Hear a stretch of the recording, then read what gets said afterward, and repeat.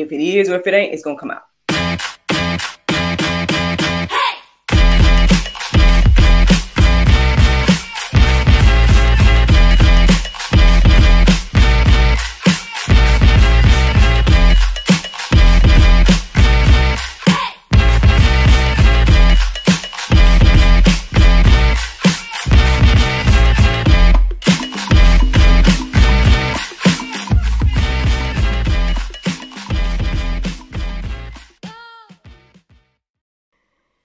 Good morning, everybody.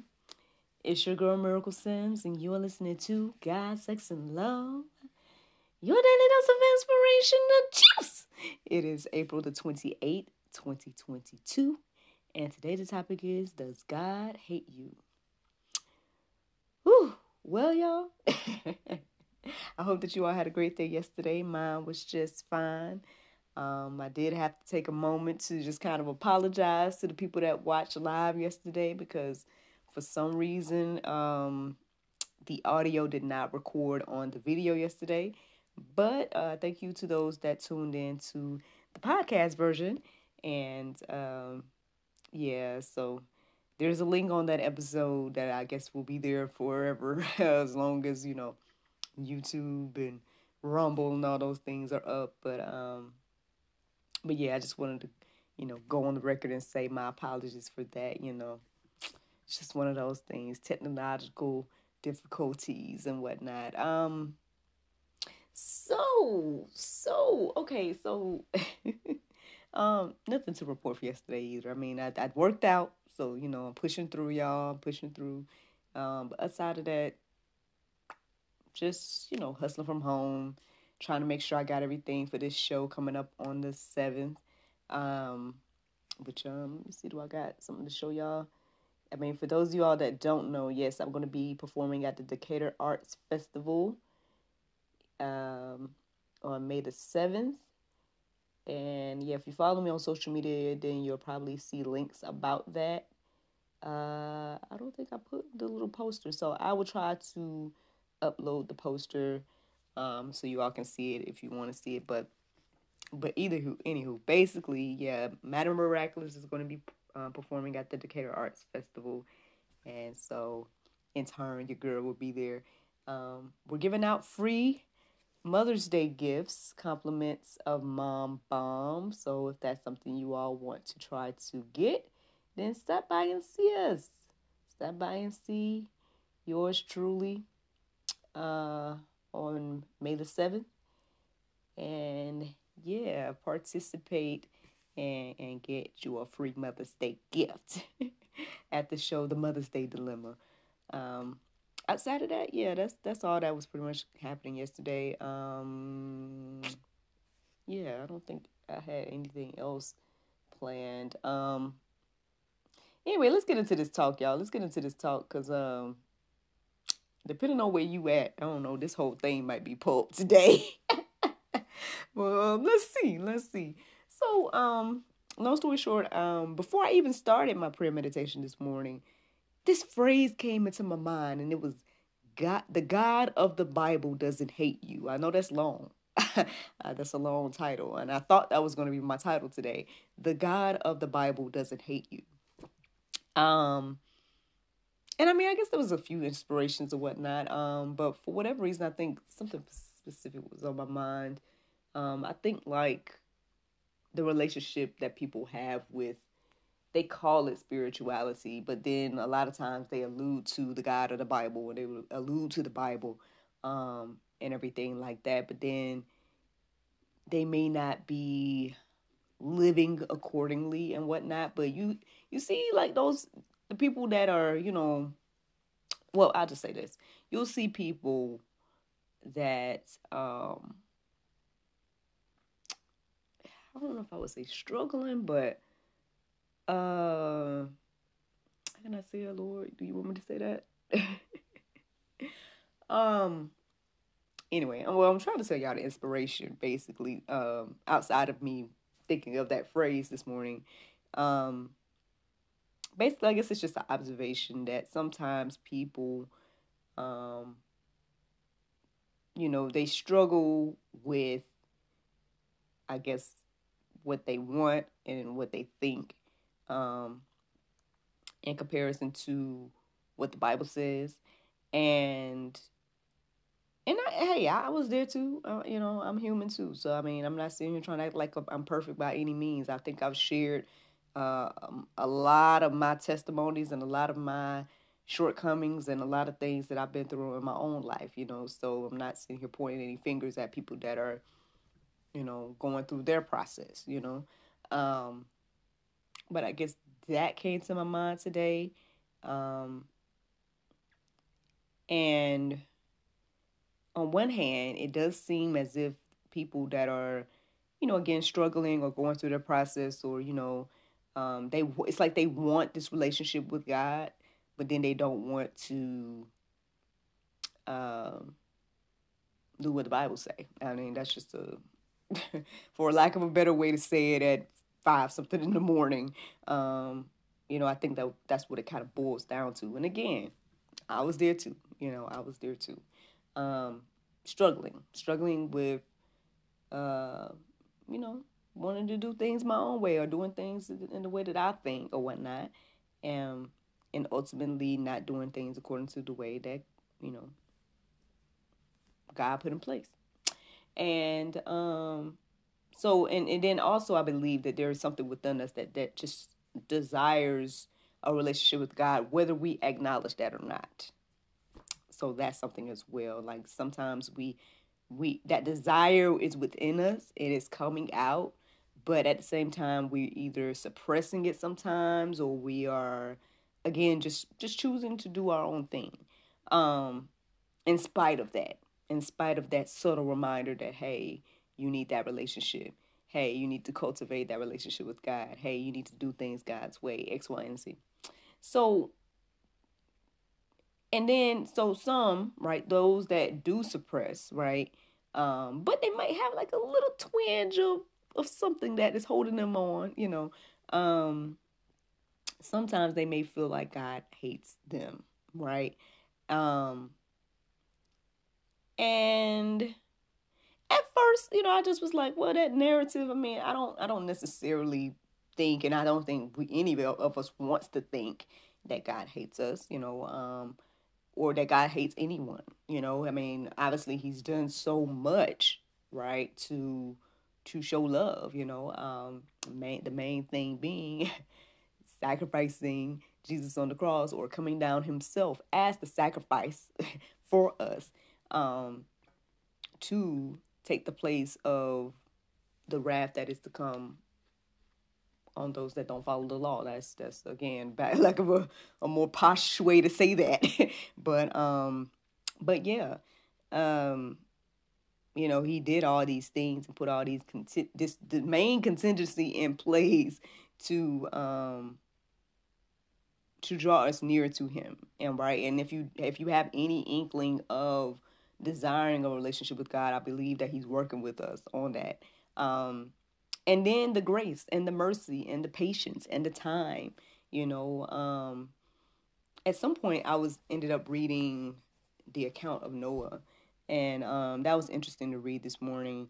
I didn't put any of that in the Go Deeper section, but I read a good chunk of, yeah, that account with Noah, and that was interesting as well, because it was talking about how it kind of grieved God's heart to make man, right? But then he showed mercy on Noah and his family and everything like that. And obviously the whole account, y'all know it already.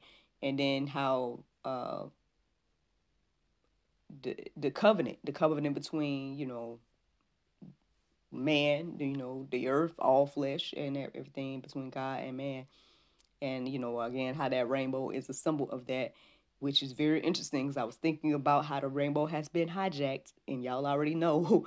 And that in itself, honestly, when I was reflecting on that this morning, if I can just be honest a minute, it really felt like a slap and mockery to think of how that symbol um of the covenant, right, of God saying, hey, okay, although it grieves my heart what I see man is doing, I'm no longer going to do that thing I did early before. And people are using that symbol as a mockery. It's like a mockery of that, to be honest. Um, that might be Pope as well. Y'all might not like that I said that. But that's just me and my little personal opinion. Like when I think about, again, when I read that account this morning and just reflecting on, God making that promise to us and seeing, honestly, you can see that promise in action when you see all the crap going on in the world and you see that God had not just blotted us out and been like, and y'all know that any earthly human would have done that. That's the thing. Like, if any of us was in God's shoes, most likely would have been like, you know what? Psh, I'm done with this earth thing. I'm done with it. They're not listening. They're not, the majority of humanity is not listening, and I'm done. Like, y'all know y'all do that with people every day. And so the fact that God has shown his grace and mercy and has a time and we got time to, like, and not saying we got a lot of time, but I mean every single day that you live, right? Every single day that you have breath in your body, you have another chance to get it right when it comes to God. And he don't have to do that. Like, he really don't. Like, being God, you don't have to do any of that, really, Didn't have to come down in the form of man as Jesus and do all that. Didn't have to do that. Didn't have to do that at all. Could have just stayed and be like, you know what? I'm done with it. I'm done with it. I'm not doing it anymore. I blotted them out one good time. You know what I'm saying? I started it over one good time, and I made the promise that I'm not going to do that anymore. And it's like they laughing at my promise. They taking it as a joke, mocking it. All right. Anyway. So, I'm just talking about the inspiration right now, y'all. The inspiration behind the topic for today. But anyway, so with all of that in mind, right? I went deeper. And I'm studying and whatnot. I'm looking at verses and whatnot. I'm like, okay, because again, you don't want to think that God hates anybody. Like, that's not what you want to think. But hey, I don't know. Look, friends, as I went deeper, all I'm gonna say is this right here. I mean, hey, this might be pulp. We might all need to reflect on it. We might all need to go deeper.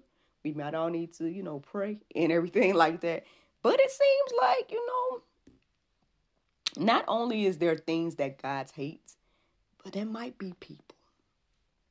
And and I know that might be a struggle to think, because again, we like to think, okay, God hates the sin, not the sinner, and X, Y, and Z. But then, I mean, honestly, I think the question is, and y'all can correct me if I'm wrong, instead of does God hate you, but do you hate God, right? With your actions. Does what you do show that you hate God? And in turn, does God hate you? Because if he hates what you do, then technically he hates you, because he hates the things you do. Now, I listen. It took an article for me to even get this understanding. I was looking at calm.org, and they had me looking at these verses and whatnot, and I just was like, you know what? Well, it might be pulp today, but I mean, does God hate you? Maybe. Maybe, depending on what you're doing. But let's talk about it. Let's get into these verses. Let's get into Bible, because it ain't miracle right here. Let's get into Bible, okay? So Psalm 5:5 says, "The foolish shall not stand in thy sight. Thou hatest all workers of iniquity." Well, do you work iniquity? If so, then God probably hates you. And I know that don't sound good. That sounds bad, right? That sounds terrible to say. And the other thing that came in my mind, and this is just me, right, as I was writing these verses down, and I get where, again, I was reading calm.org, and they had me to look at these verses again and look at them deeper in the way that I'm looking at them now. But I did wonder, like, well, is it that the biblical authors didn't have another way to say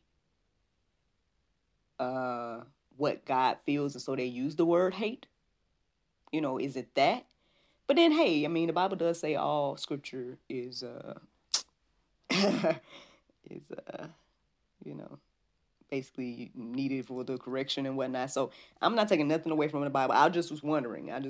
Like, maybe it's not hate, but that's the only word that we have to explain it. But I don't know. Y'all can go deeper with that. I don't know. It's a random thought that came into my mind. But it do say here, thou hatest all workers of iniquity. So it doesn't say thou hatest the iniquity.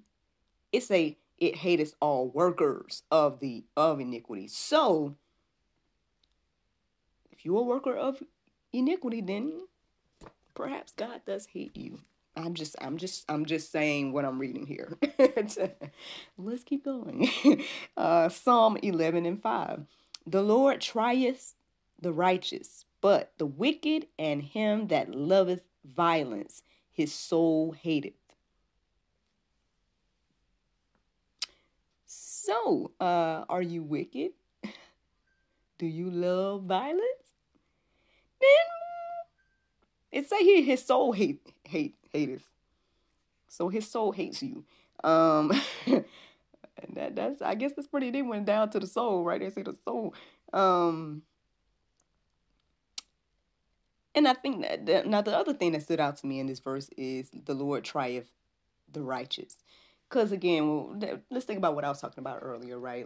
There's people that may be walking in sin. Let's just say it like that. You might be walking in sin, but then you struggling because at the end of the day, you desire this relationship with God, even if you're not saying that or whatever the case is. I mean, sometimes people's words say it, or sometimes people's actions say it, but they don't realize that that's what it is.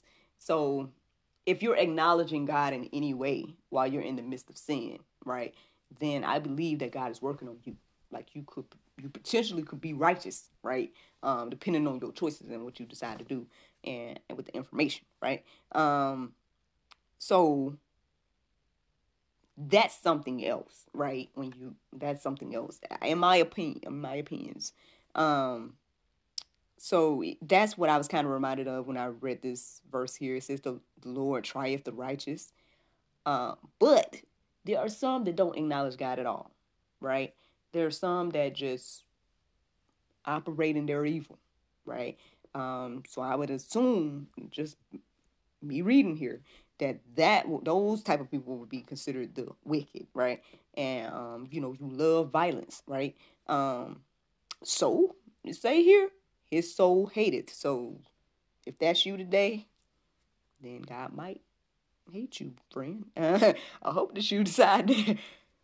I don't know. If you're listening to the sound of my voice today, then this is something to just hopefully tug you over to the side of good versus evil. Because I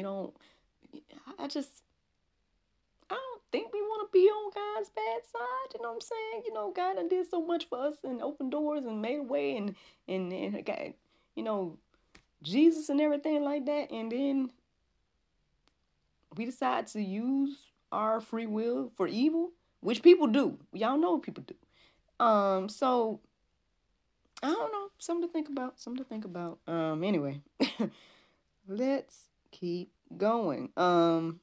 Leviticus 20:23, it says, and ye shall not walk in the manners of the nation which I cast out before you, for they committed all these things, and therefore I abhorred them.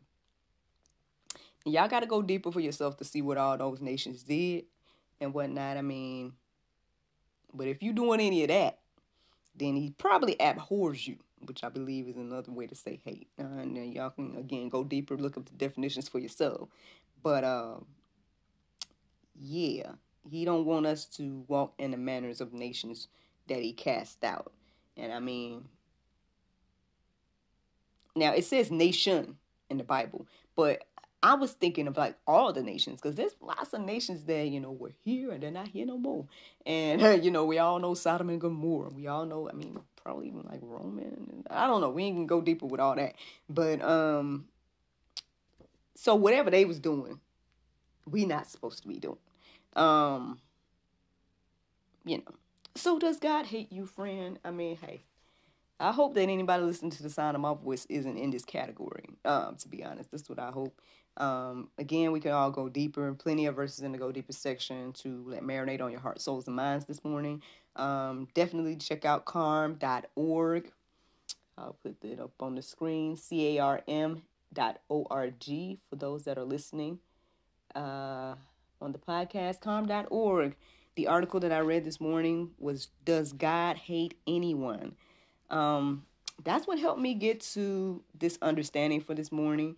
On one hand, I did wonder, is this different from the first quote that the random question that came into my mind, or the random phrase that came into my mind, that the God of the Bible doesn't hate you? Ultimately, I believe that God loves us all. Yes, right? And because he loves us all, he sent Jesus to die on the cross for us all, right? But just as much as he loves, which is what the article helps me to understand, and y'all can read it yourselves and whatnot, just as much as he loves, and the Bible says this as well, right? So it's not just that I'm just taking this author's thing. This all coincides with what the Bible says. And that is, not only does he love, but, there's also going to be judgment. He loves and he judges. And again, none of us all have sinned, y'all. So none of us can uphold the law. And so we needed a savior, and that is Jesus. And either we believe that, right? Or we are going to be judged by the law.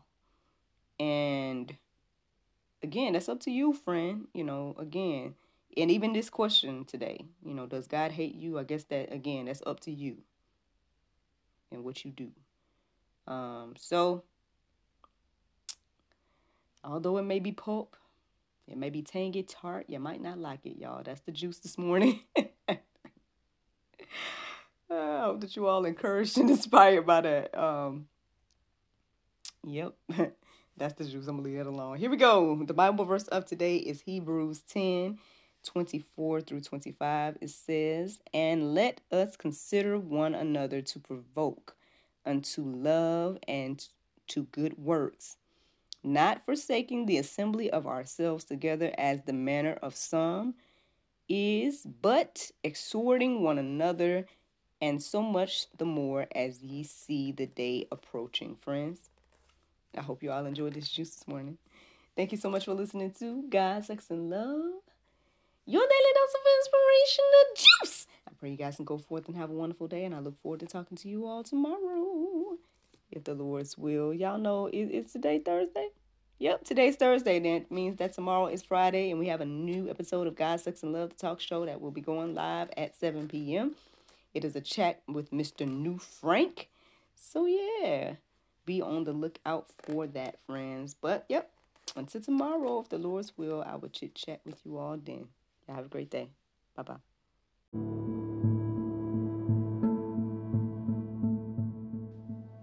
This episode has been brought to you in part by Alexander Jared. Experience the emotive world of Alexander's writing, a podcast of stories that pull in the human emotions and takes you on a journey of suspense, thriller, heartbreak, and reflection. The stories have twists and turns that will keep you engaged and guessing. These episodes build the world around his novels. Let the journey begin.